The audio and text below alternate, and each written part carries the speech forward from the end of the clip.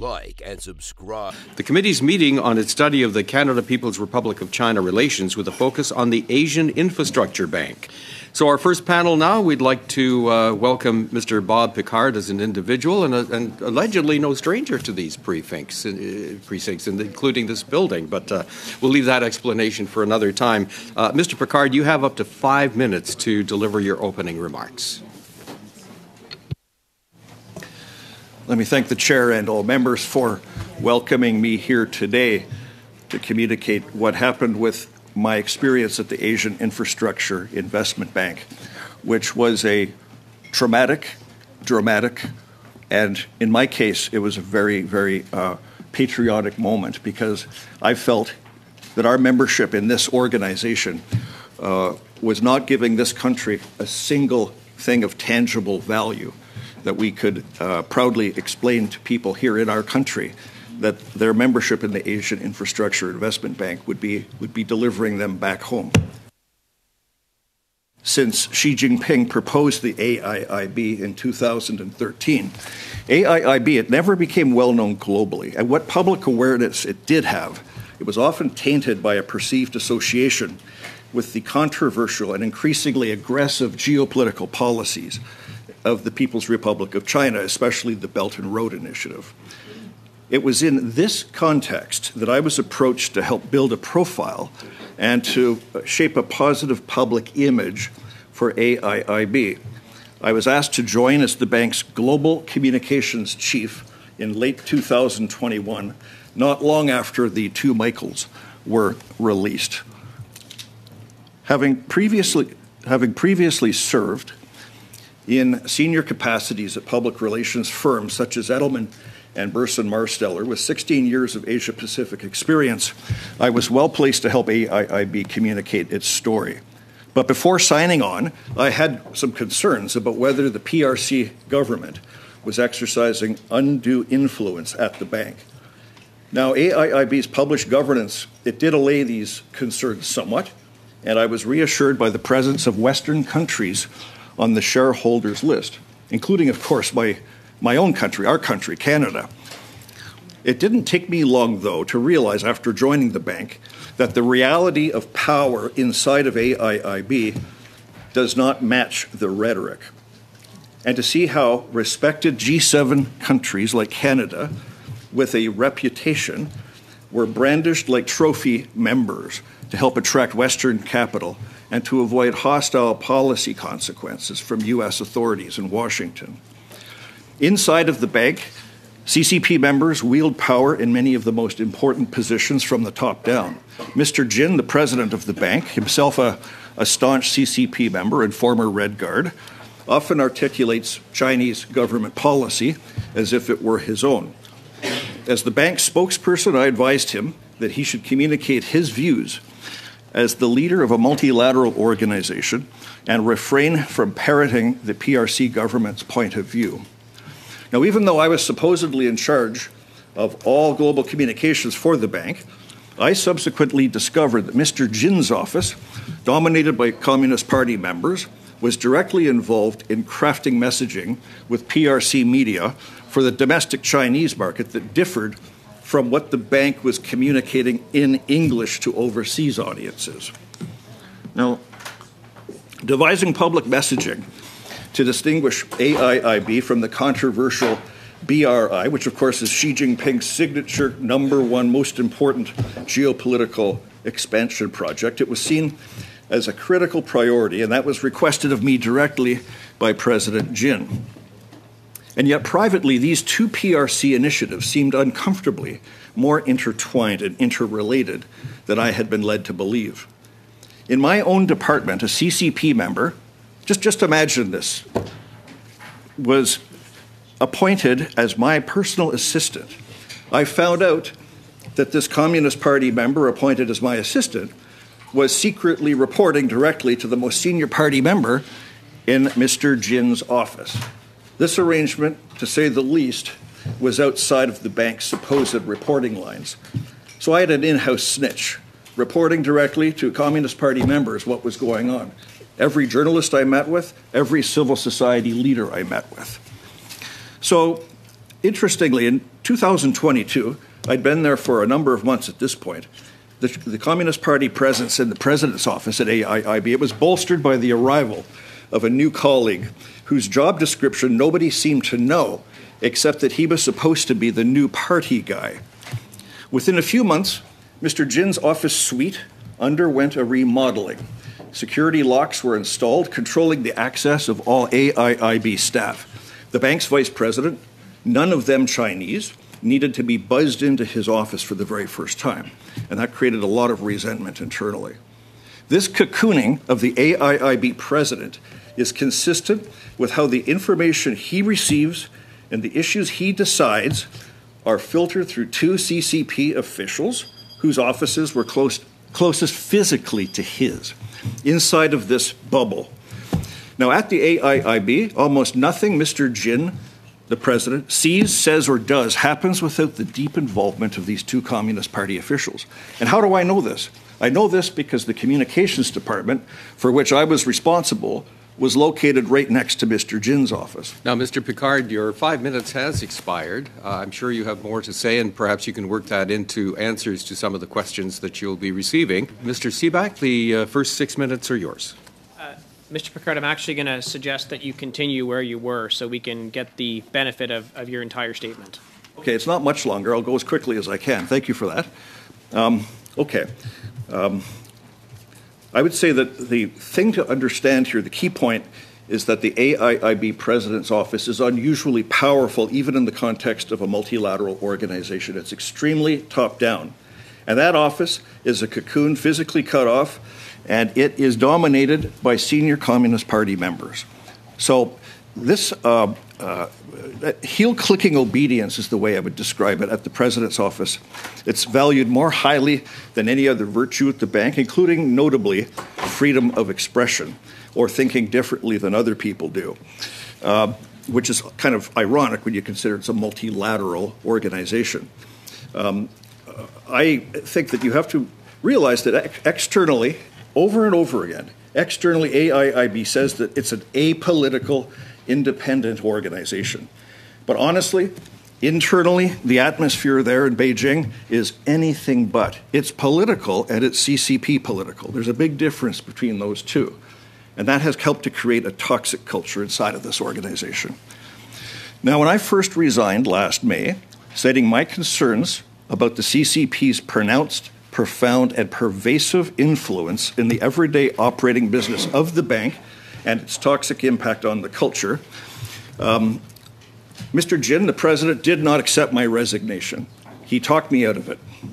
And I was kind of shocked that the bank did not deny and did not confirm my allegations or concerns about CCP influence. I was simply informed that the president's office did not like my raising the taboo CCP topic. After accepting my second resignation in June, when I left in a hurry for Japan, the bank started attacking me personally. Journalists covering the news of my departure, some of whom I'd known a long time before I joined the bank, they warned me that bank executives were trash-talking me off the record. And this was well before, of course, any bank investigation took place.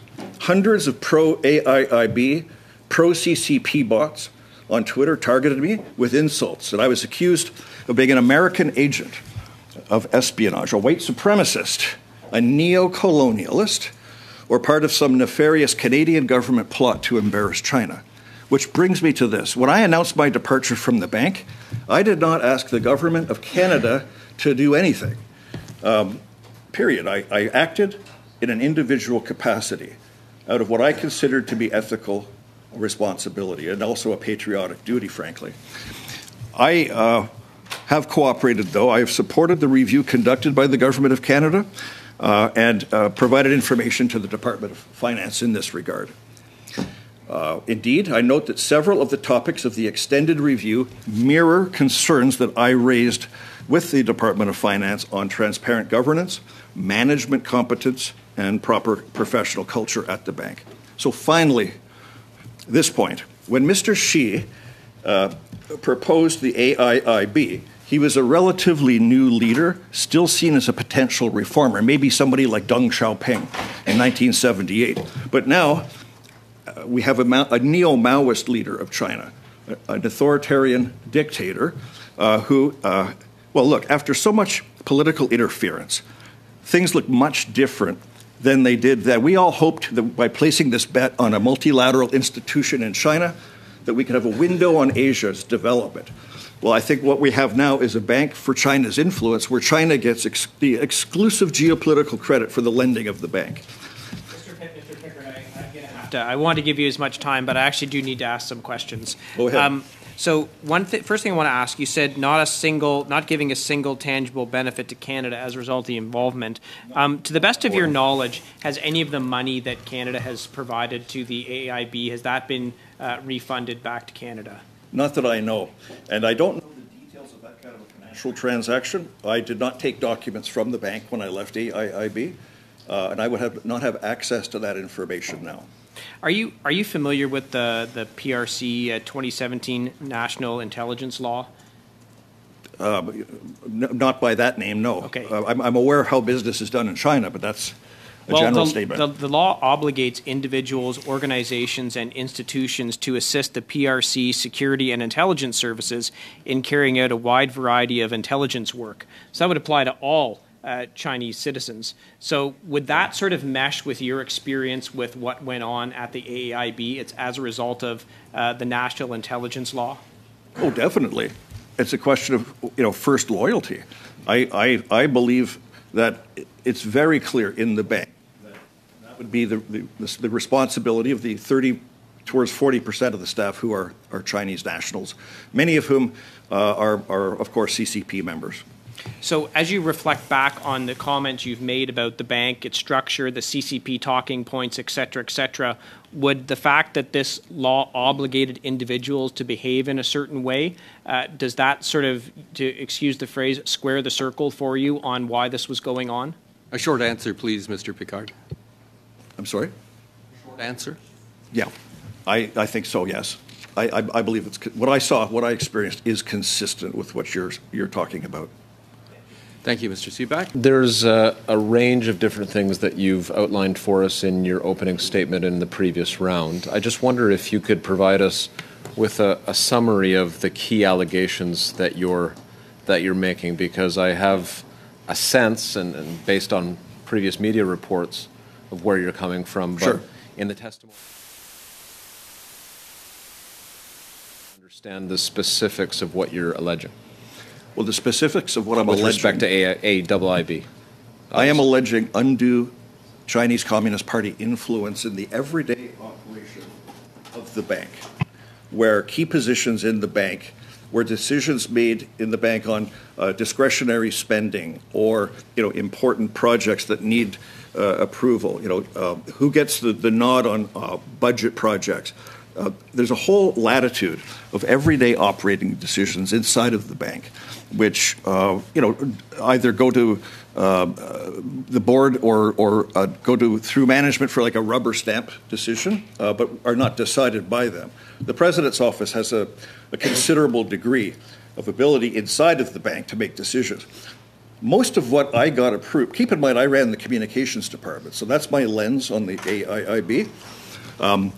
Almost anything that I was able to get approved for my department, moving to the 10th floor, opening a broadcast media studio, budget increases, 6 new headcounts, out-of-cycle headcounts, all of that was decided by the president's office, not by the management or by the board of the bank.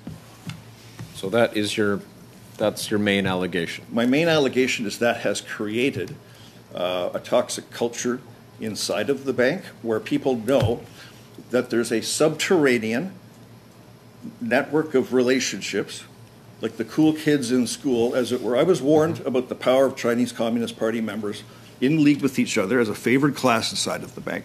They have undue power and control inside of the bank, which stifles free expression in the bank and sours the culture. When I joined the bank, I was told there was a crisis of bullying. And in fact, there was an anti-bullying program that the bank was developing at that time, which we called respectful workplace after I arrived. The departments that were most concerned with bullying were the departments that were under Communist Party members. My intent here is not to be combative with you, so please don't take the next question as that. No worries. What is the specific evidence that you use to back your allegation? I mean, and I need you to be precise. What evidence would you point to? Is there anything concrete, anything electronic, physical, in terms of evidence that you have? Well, first of all, I left on my own steam for my own reasons. So I don't feel obliged to provide that kind of a detailed document summary of what it is that I observed. I'm an eyewitness. I have opinions. I saw certain things. I'm sharing certain things. I wasn't sworn in today, but I would swear. But if I had taken documents out of the bank, and people keep on asking me, where are the documents? Well, if I'd taken those documents out of the bank, I'd either be in a Chinese jail right now, or I'd be under serious litigation. So I can tell you openly and transparently everything I saw and experienced. I've given you some case study examples. I wrote a column in The Economist, many different interviews with different anecdotes. But if you're looking for a stack of documents marked confidential with the hammer and sickle on them, you're not going to get them from me.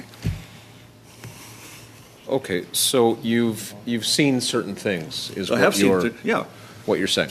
Sure. And well, Mr. Sheet, sure. Continue. Go ahead. Go ahead. Well, first of all, the decision on which countries to go to by the bank president, the Central Asia Summit, which was adjacent to Xi Jinping being there. Last year, around the time that I left the bank, there was a decision about where the president would go and what the president would say. And to me, it was very clear there was a geopolitical piggyback to foster Chinese interest. Now, these photographs weren't published. President Jin of the bank was meeting with world leaders, not with the flag of AIIB, but with the flag of the People's Republic of China. I prevented their publication internally at the bank because I felt it would not look good on a multilateral institution for its president to be seen meeting under the Chinese flag. I was ordered to put on the website of a multilateral institution a statement of condolence when Jiang Zemin, the Chinese previous Chinese leader, died. Our department pushed back. We thought that would not be appropriate because, of course, Queen Elizabeth had just died. Mr. Picard, I'm sorry to interrupt you. You'll have an opportunity to expand on the answer in other rounds, I'm sure.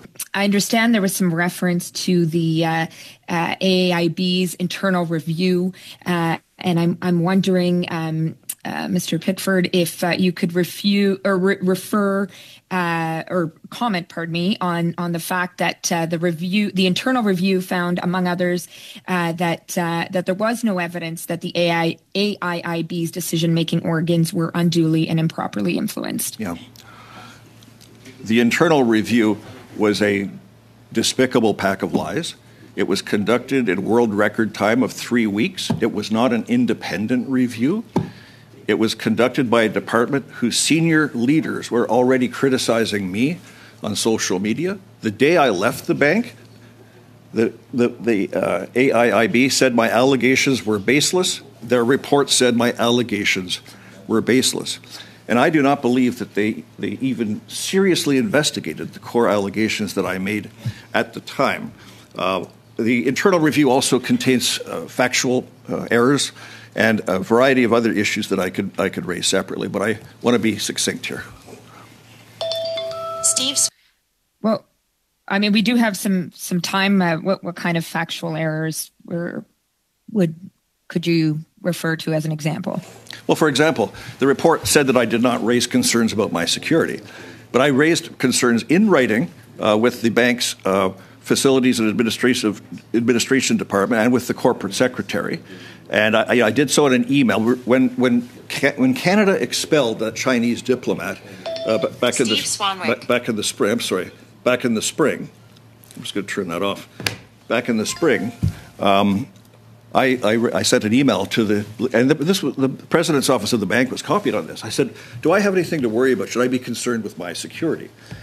And I got what I considered to be not a very reassuring reply back from the bank's executive in charge of security, who just by sheer coincidence is a member of the Chinese Communist Party and well known to be so.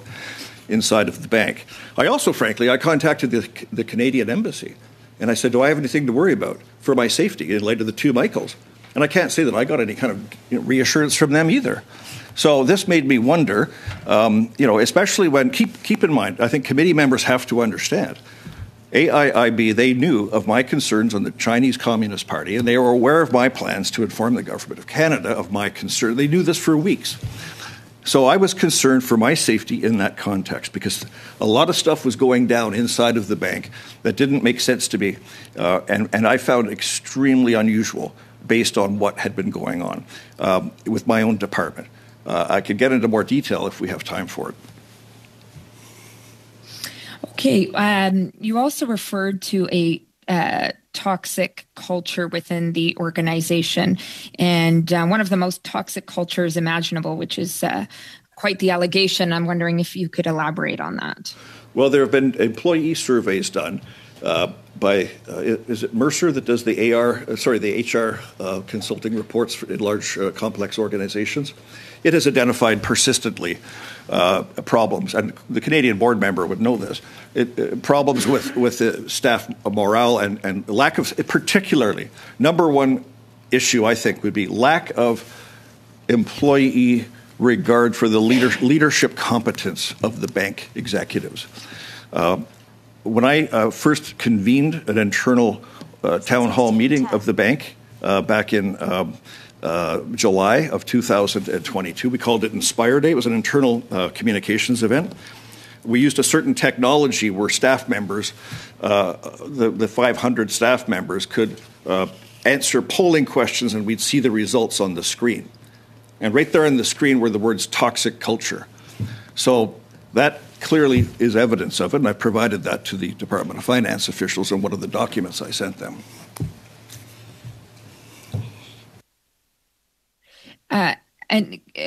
Can you confirm that the AAIB's review found that while it found that the culture was not toxic, made several recommendations that would get at the issue of culture? They said that they would look at that. Yes, they made, but they also took aim at yours truly. I think they felt I was attacking the bank's reputation, so they attempted to undermine my reputation with what I consider some very slimy or low ethics attacks. I mean, they accused me of having disagreements with staff members. Of course, the people who I had disagreements with were members of the Chinese Communist Party who were championing the three toxic members in my department who had been harassing and causing problems in the communications function. That detail as well I did provide to the Department of Finance officials during the review. The Department of Finance announced a halt to Canadian activity at the bank and a review of the bank, Canada's participation in the bank, when you announced your resignation. How many times have you met with the Government of Canada with respect to their review? I met with two officials in their Elgin Street office during the month of July for a total of 75 minutes. I think it was an hour 15 or so, maybe an hour and a half. And after that point, I emailed a variety of documents or observations as I thought of things, or received messages from staff still at AIIB reporting things I thought they might find of interest. Okay. And have you met with them in person since that No. meeting? Okay. Any other contributions other than providing emails and that 75-minute meeting? No. Okay. Do you know anything about the announcement on December 9th, a couple of days ago, from the Deputy Prime Minister announcing a further halt to Canadian participation of the bank and an expansion of the review to include the four rubrics of investments, governance, management framework, and response to your resignation? Do you know anything about this extended review? I saw that, yes. I read it in detail. I shared it on X. But they haven't contacted you about the extended review yet? No. Okay. You know, in paragraph 13 of the AIIB's review of your resignation, they took a shot at you, talking about your workplace behaviors and managerial responsibilities. Perhaps you'd like the opportunity now to respond to what appears to be an attempt to smear your reputation. And you're in front of a parliamentary committee, so your testimony is privileged. You cannot be sued in a court of law for it, so you are free to say what you want here. The main smear against me was that I had a history of disputes with people in my department, and that I was not processing certain documents or dealing with systems in a timely way. Those were among the issues. They also said that I didn't show up at some key meetings or something. So let me just review those with you briefly. There was one meeting when I was on family. I had to run, my mother is in a cancer hospice here in Ottawa, so I had to fly home to see her, and I was on family leave, and I did not attend an interview with National Public Radio in Washington, D.C. that I had arranged for President Jin. But the interview took place, and he successfully communicated his story during that time. That, to me, speaks to the low character of the bank, that they would do that. I'm also in the communications job. So in the comms job, there's all these media, all these NGO groups, all of these fires to put out. And believe me, in AIIB, there's never a dull moment when it comes to issues to deal with. I should also point out that my department massively increased its budget under my leadership. I got 6 new headcounts. I got approval to build a $500,000 media studio. So I might have been the last one to hand in my promotion request for my staff or my budget requests, but everything got through and everything was done by the deadline. Maybe my other DGs got theirs in first, but I guess I was busier than them. Were there any other employees of the bank that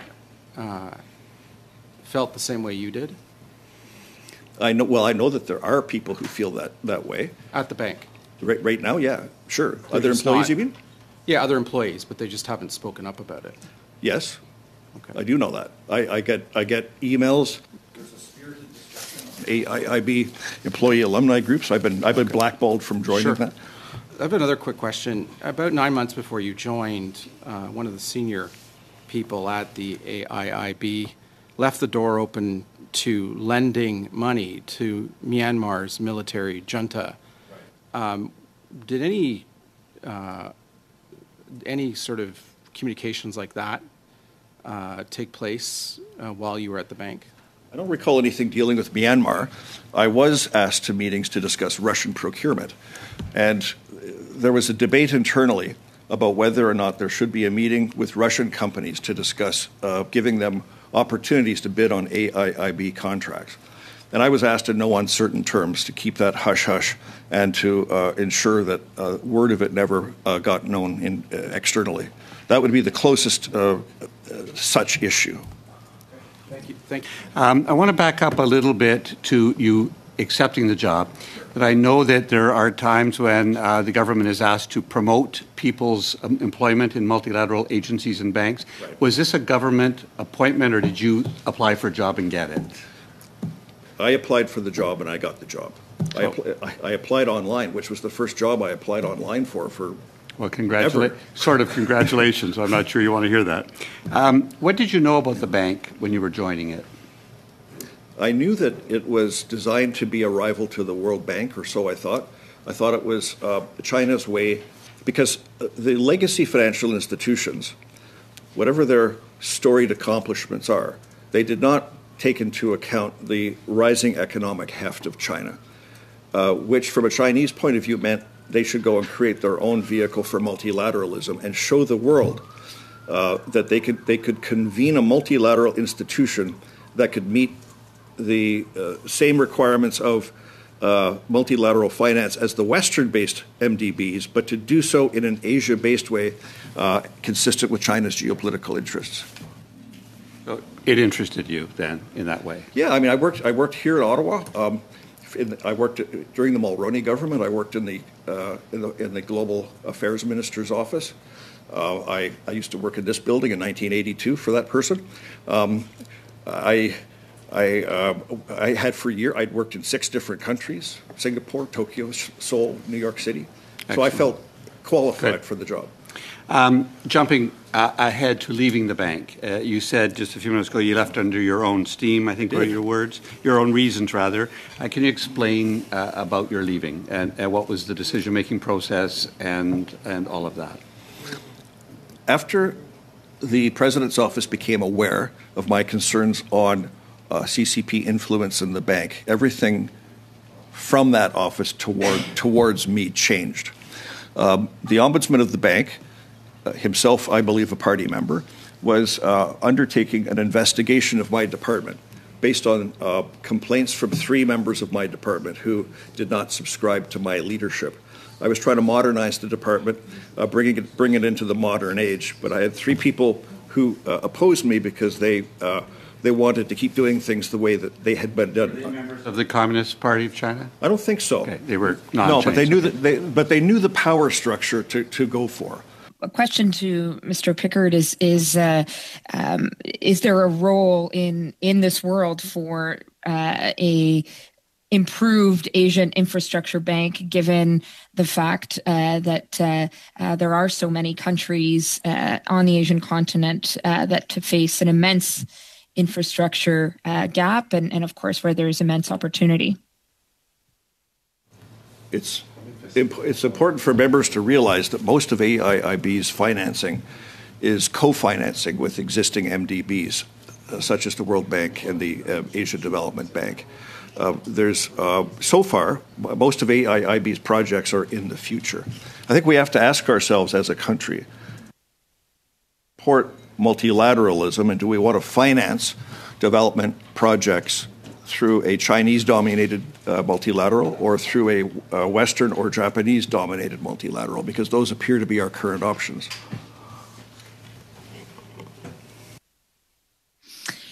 Well, a further question to that is and if I can turn it domestically, I mean, there's been a fair bit of criticism of our own infrastructure bank here in Canada and its governance, lack of transparency, lack of accountability, and the way in which it's not meeting the stated goals, including, so far, real investments in taking on the infrastructure gap that we face in our own country, particularly in Indigenous and Northern communities. So while obviously you've raised particular concerns, one may also note that it's not as though Canada's infrastructure bank is an incredible model when it comes to dealing with or acting on its mandate. And I'll leave it there. I'm not sure if you have any comments to make on that, but it's certainly some food for thought. We have a lot to learn from China when it comes to building infrastructure. There's no question about it. But they have a lot to learn from us in terms of respect for communities, listening to people affected, and talking about impact to the countries where they're building infrastructure. And are we putting people on a debt treadmill, building debt traps that they cannot escape from? These are some things that are worthy of further conversation. Good. There we go. We'll now go to Mr. Chong for 5 minutes. Mr. Seaback, I'm sorry. That's okay. Thank you. There you go. Mr. Pickard, given your experience, as you say, with CCP party members in the bank, given what I just gave a brief excerpt of the 2017 National Intelligence Law, do you think that this bank is reformable at all to get out of the yoke of influence of the CCP? I think Chinese Communist Party members in a subterranean way will always be the power network inside of this bank. Having done business in China since the year 2001, I can tell you this is probably, if there are no Communist Party collaborations in this bank or no informal groupings, it would be the only such organization in all of the PRC that could be said of, and I don't believe that it's so. There may not be like an officially registered party committee or cadre in the bank, but I believe that the operation and the collaboration is very similar to such in a more informal way. I'm going to press you. I appreciate your answer, but do you think it can it be reformed, given the sort of vast influence you're describing of the Chinese Communist Party within the bank itself, and its influence over Chinese citizens as a result of the national intelligence law? While they are all on their best behavior in Beijing right now at the bank, I would say that so long as we have the current geopolitical situation, and so long as we have the Chinese Communist Party trying to work to undermine Western democracies and to have China replace the United States as the #1 power, it is impossible for that to happen. Thanks. I want to turn to the bank's report, and I don't want to go to any specific parts of it, but given what you've described, again, as the influence of the Chinese Communist Party, the structure of the bank itself, which I'm sure you're familiar with, what would you say would be the possibilities that their own internal report is going to be fair, balanced, and fulsome? I would not have confidence in any report coming from that bank. The objectivity, the professionalism, the lack of independence. In my case, the lack of any independent report produced from a department with Chinese Communist Party officials and with senior executives criticizing me publicly while the report's being written. I mean, I would not trust that. I would not trust anything coming from them.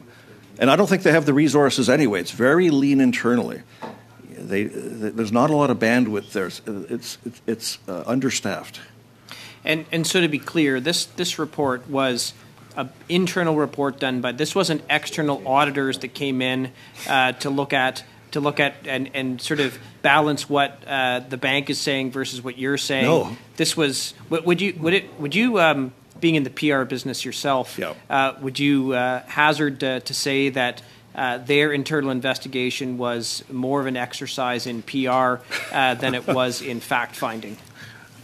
Well, yesterday the Global Times accused me of hype and smears, so I feel like I have some familiarity with this. I feel like that's exactly what they've done to me, leveled various allegations in a hatchet job report. That's what's the expression we should look for? Was it a kangaroo court or is it a snow job?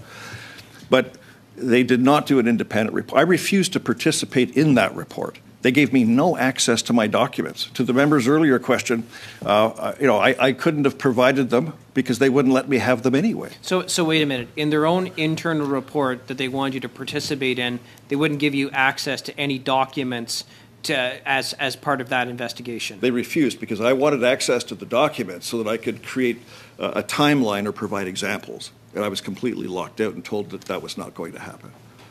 Thank you very much. And this was done by the Brazilian legal counsel of the bank, Alberto Ninho, at whose home I was supposed to have dinner the weekend I left the bank, actually. I didn't show up for dinner, so he wrote the report saying I didn't show up at meetings.